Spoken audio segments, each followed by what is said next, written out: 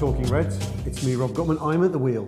Neil's in the passenger seat. It's a rare reverse of juxtaposition, but we are where we are. We've got a packed show to get through. Oh, someone's trying to call me while I'm actually doing the show. I'll just turn this off and refer to my notes instead and be seamlessly professional about it. You've got a lot of notes. I mean, I want to say this, Philip. The reason why you've got your phone out, it's not because you're not being lazy or anything like that. You have a lot of notes. You're about to go through a full technical report with me. Yes, but get along, strap yourselves in. This is manna from heaven for the likes of Neil. It's UEFA technical report for the Champions League for the 18-19 season, the one where we reign supreme in. UEFA, let's keep reading. We can't stress this enough, can we? UEFA's panel of technical observers includes 2 former Blues managers. Fucking hell. I think it was Moyes on it, and who else was on it from Everton? But Gareth Southgate and Michael. I feel like Walter Smith. Yeah. Do you know what I mean? Like, I don't know. Walter may not even be well. He may have passed away. I don't think he has. But I feel like this is the sort of gig Walter Smith gets. Oh, could be Martinez. It's Martinez. Current manager of the Belgium national team. So there is some diversity going on here beyond Everton. It'd be great if we've got all of Everton's former managers just to discuss Liverpool's Champions League win. That feels like a show. The future is blue. It's being defined. They came up with a number of conclusions, which are all really quite interesting. The primary one was that, although this seems a bit of a broad conclusion, tactical flexibility overrides a rigid philosophy, they decided. So, how are you interpreting that? Well, I think that this is really interesting. I did some conversations with Rory Smith last season, as I like to do sometimes on the weekend or sometimes on Midnight Caller. And one of the things that me and Rory would talk about was that the systems managers, and you'd put Klopp in as a systems manager, that the systems managers hadn't had it all their own way in the Champions League, not least because of Real Madrid's dominance. And Real Madrid, you know, what's Zidane's system? Even now, that's actually a difficult question to answer. He has really good footballers and he gets them playing really good football, but that's not the same as being able to say, you know, look at 10 seconds of a side and no, that's Guardiola. Look at 10 seconds of a side and no, that's Klopp or that's Pochettino. Yeah. And I think that Liverpool last season genuinely do ever so slightly shift away. It depends on how you sort of think of the system, if you know what I mean. Whether that the philosophy doesn't change, I don't think too much. But the idea that there's quite a set systemic approach, I think does change, and I think Liverpool do move away from it. And if we remember, sort of early last season, in the same way that this season's currently being dominated with conversations about where's the line, how high's the line. Last season, for the first 8, 10, 15 games, was a Liverpool pressing less. And that was all the chat, a Liverpool pressing less. More conservative, a bit more defensive. And the answer, I think, over the course of the season is managed to be, as all good answers are, both yes and no. Liverpool were arguably picking their moments better than they ever had before, and in those moments playing more aggressively. But in terms of the idea that there was, in inverted commas, and the manager doesn't like it, heavy metal football happening, well, that had sort of disappeared. And I think that's what that's driving at there. It wasn't that Liverpool played 4-3-3 every single game. It wasn't even that Liverpool played 4-3-3 from the outsets of games and stuck with it. Even in the final, we actually finished when Origi scores, we've gone 4-4-1-1. And we saw that domestically last season, but you then Porto away. Half-time he makes the sub, he brings Firmino on, and he basically just goes 4-4-1-1 Porto away, because basically everyone was having to run loads and we were getting overwhelmed in wide areas. So I think that's what that's referring to, that Liverpool didn't just sort of play 4-3-3 and it was endlessly what we now associate as Jurgen Klopp. I think it's saying, no, Liverpool picked the moments a little bit more, weren't as rigid tactically, weren't as, you know where everybody's going to be. It wasn't like that, and I think that's what it's driving at. Yeah, UEFA concluded that was something, I might be paraphrasing wrongly, but something like passive control by Liverpool, and the final was an example of it. And you can see in Liverpool's possession stats, which at first surprised until you think about it, Liverpool are very, very rigidly throughout the season, 50% in the possession stats. Yeah. Almost game in, game out. You can look at that in several ways. I wonder how you'd interpret it. My first thought is that Liverpool were a team who weren't behind much in football matches last season.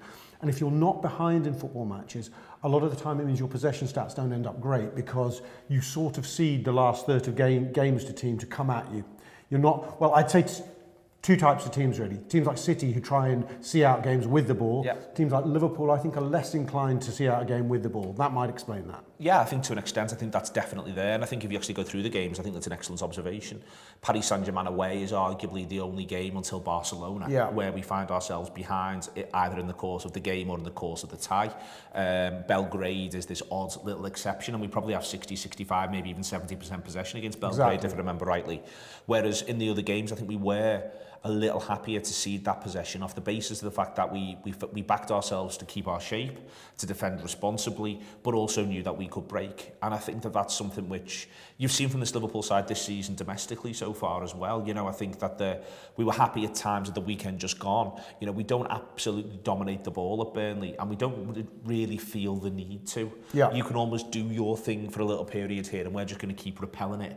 And I think that that's something which, you know, I think that's a sign of maturity. And again, this is back to the idea that Liverpool are maybe a little bit less committed to a certain style and a certain approach. But I'll say again, the philosophy behind it remains pretty consistent, and it's stark in core moments when we feel as though you're vulnerable, or when we feel as though we suddenly have a physical advantage or a territorial advantage. We're absolutely ruthless and we're going to swarm you. And I think that the thing about the Liverpool side last season is even in a game, you watch Barcelona at home back, and before the game, and I was doing loads of stuff where I was saying 1-0 on 70 is fine.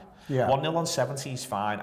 And that's a really easy thing for someone like me and you to say. It's different when you're in the ground as a supporter, and it's obviously different again when you're in the ground as a player. 1-0 on 70 doesn't feel fine, but they really embodied that through that game. They get 1-0 up really, really early, and they actually, you know, you watch the full 90 back, and they're creating and they're eager, but they're not irresponsible really, with one exception just as we get into the half-time. They're not throwing unbelievable numbers forward. They still feel as though there's loads of time to score these goals that we need.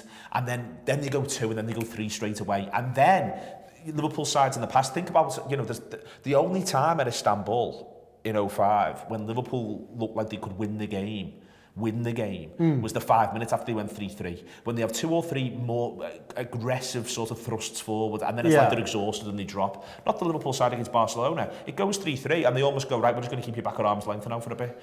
And Barcelona get 2 or 3 half chances because Liverpool have almost gone, no, we're resting back into the game now and we're going to come at you again.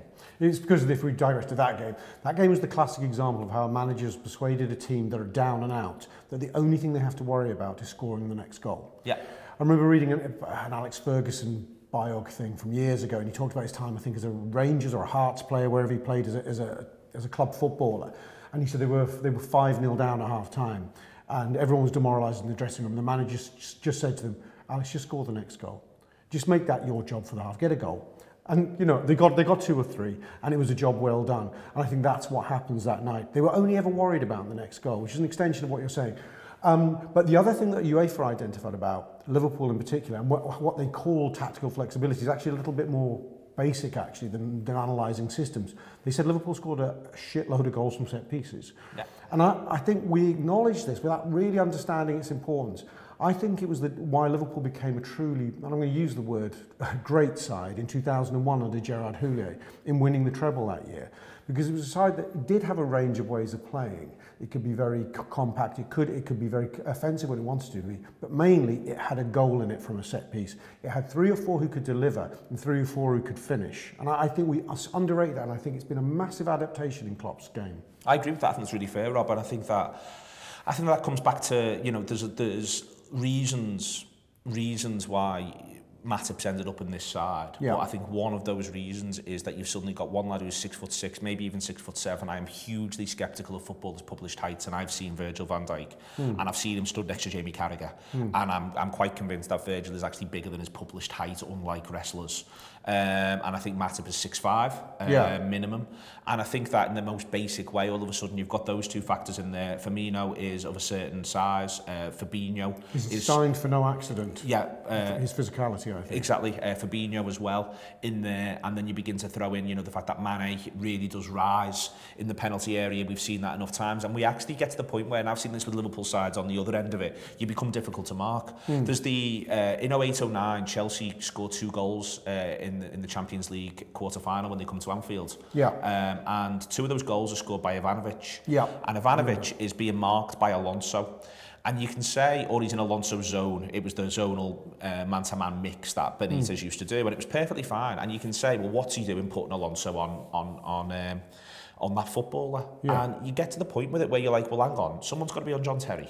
Someone's got to be on Drogba. Someone's got to be, and you just get to the point that there's a mismatch somewhere. That once, if you occupy their biggest lads and you've then got one more, two more, then all of a sudden you are vulnerable from it, and then you're vulnerable from cleverness around it. You're vulnerable from adaptations, and I think it's really, really important. And it for me is something which. Well, we see the goal this season from Joel Matip against Arsenal.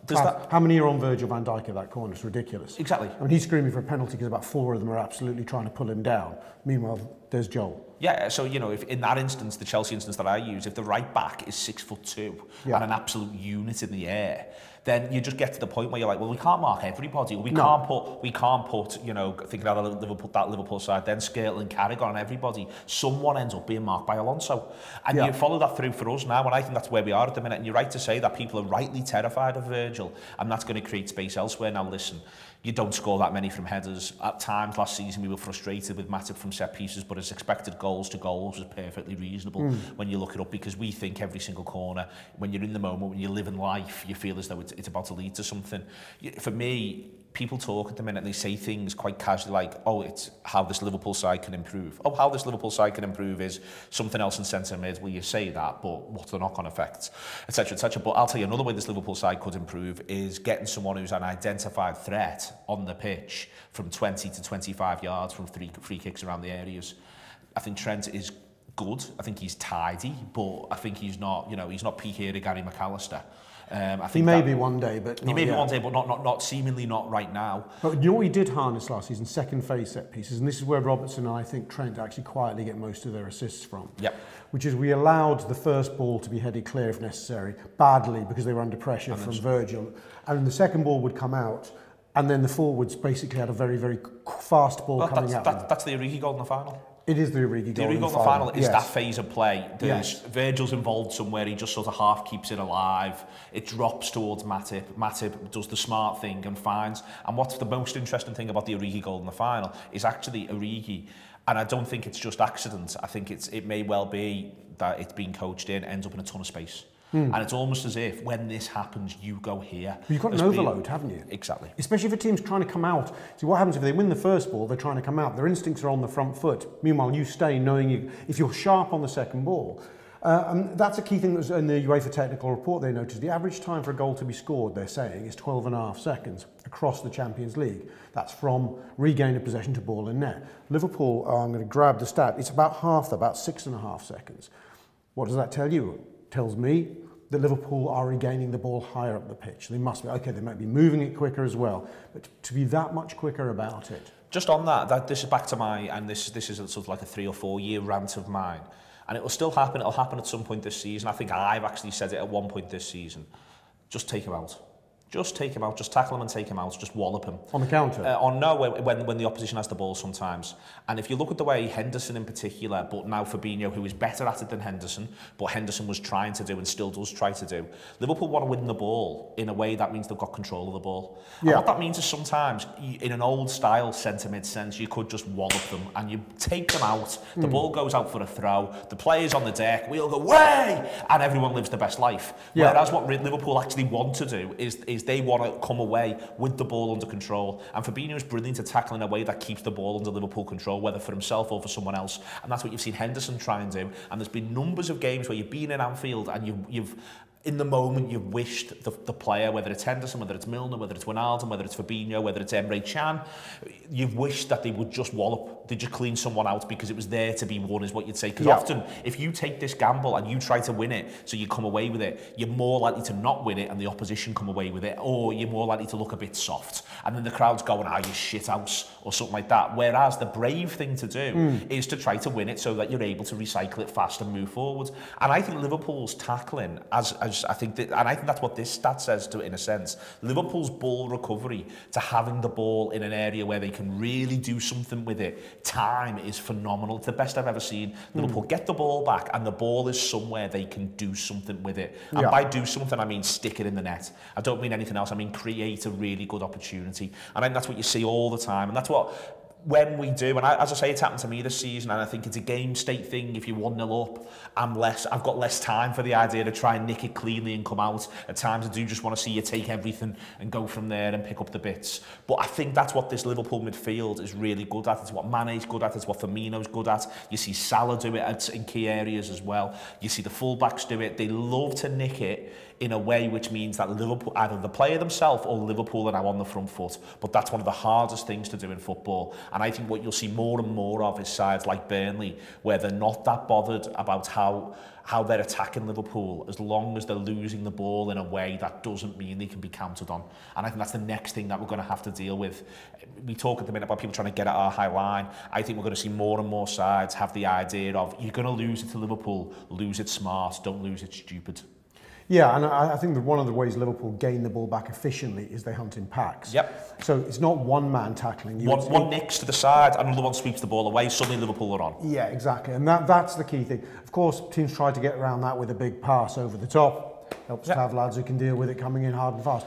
We've covered most of the bases I want to cover. Do we want to touch Dejan Lovren? I think the transfer window is all but slammed shut in Europe. It has slammed shut. And we still have Degsy Lovren with us. He's making the right noises about how he'd have liked to have got more game time, but he's happy to stay in battle for his place. Sounds like he's being the pro he always thought he was. Yeah, I think that's the case. I think that there's an issue. There was an issue all the way through with Lovren, which was there was the idea that Liverpool had a valuation and that clubs across the continent had what they were willing to pay for him, and those two things weren't going to touch. So Liverpool either had to come down and take a lower fee if they wanted to let him go, or those clubs weren't prepared to move beyond a certain point, and I'd say understandably so, given his fitness record over the last couple of seasons and his age. But the noises he's made don't feel similar to noises players have made in the past. The manager came, he spoke to me, he said I'd be important, but if I really wanted to move, he'd let me move. The window closes, the manager comes and speaks to him and says, you've got a role to play here. And Liverpool, there's a handful for whom January is going to be interesting. And there's more than a handful. I think that might change a few, because I think that we've seen in the past. I think that a lot of footballers are going to get a lot of games from Newcastle at home through until January. And then it wouldn't surprise me if by the end of January, there's fewer and fewer of them are going to be involved. I think Liverpool will settle back to the shape that we see regularly, the 4-3-3, and the core squad will be down to 16-17, as opposed to where I think it may be for this little run, which is 22-23. So some of them could be like Keanu Hoover. It wouldn't surprise me come Christmas we're talking about him having played somewhere between 5 and 10 games, maybe at least got on the bench for some. But then come the second half of the season will be nowhere to be seen. So do we want to send him out on loan? I think Lovren, January, completely agree with you, but I do think that, you know, he does have a role to play. And if Liverpool lift something up this season, in exactly the same way that this was the case for a few of them last season, I was thinking about this the other day. You know, I still think a lot about the celebrations I saw in the ground after Madrid from the supporters, but also the players. And looking at, for instance, how overjoyed Xherdan Shaqiri is. Doesn't get on the final, never looks like getting on it, but he played against Barcelona. They don't win that without him. And he gets to feel like that, and he gets to have that moment. Dejan Lovren was delighted, doesn't get on the final. Daniel Sturridge knew he'd scored in that competition. So they've all got a role to play, and Dejan Lovren will have a role to play. Yes, we all will have a role to play. That has been your Wednesday Talking Reds.